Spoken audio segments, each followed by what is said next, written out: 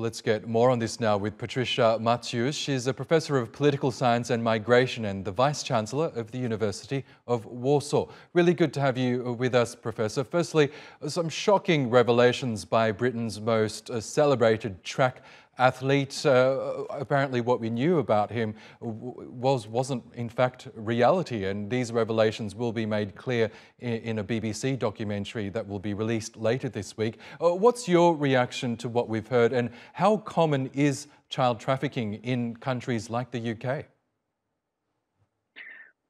This is a very shocking information, that's sure, but one of the example of many child traffickers and human trafficking is very hidden crime, but very common, sadly, around the world, mainly from the developing to developed countries, such as UK.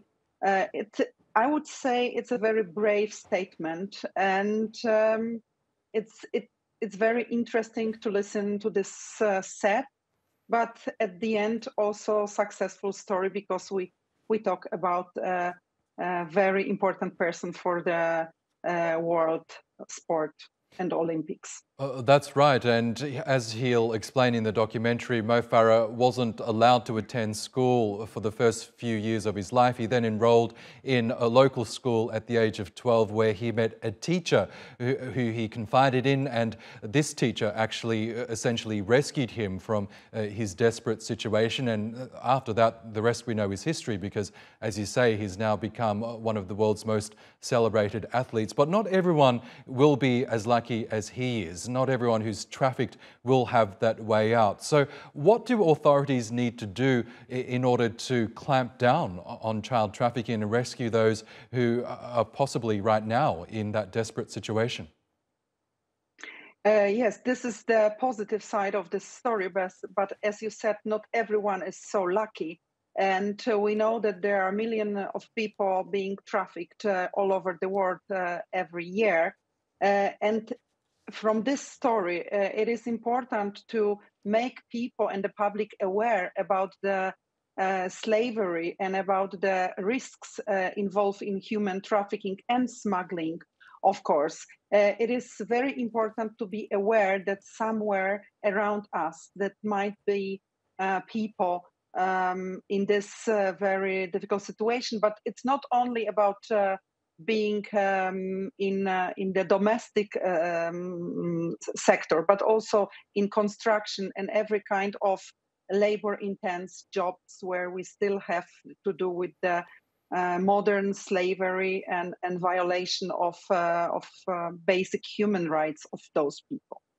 Yes. Now, in terms of the modern slavery situation, does there need to be more cooperation, I guess, between countries across the globe in order to tackle this problem that, as you say, is still pervasive?